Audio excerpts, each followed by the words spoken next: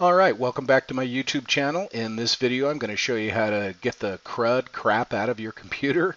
So head over to PC Decrapifier.com and that link will be down in the description. And once you get the page loaded, just simply click on download. And you don't need the personal or the pro account. You can if you want, but I'm just going to use the free account. So you just simply click download. And once that's downloaded to your computer, go ahead and run it.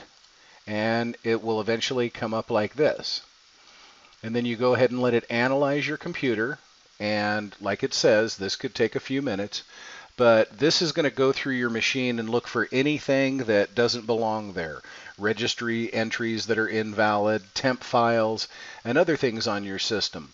Now it does work similar to CCleaner, but I think that what one misses, the other one picks up. So I have a habit of running both CCleaner and the PC Decrapifier. So I'm going to go ahead and pause this video, and then once it's done, I'll go ahead and start it back up again. Okay, this is kind of funny because on my machine, because I always keep it nice and clean, it's telling me that nothing really needs to be removed. So it looks like they don't have any items.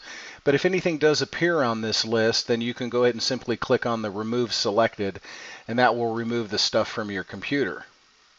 So you can check these different tabs and see what's going on. And when you click on the Everything Else, these are just programs that I have installed on my system. So you don't need to remove any of these unless you don't want it there. You can actually do an uninstall right here.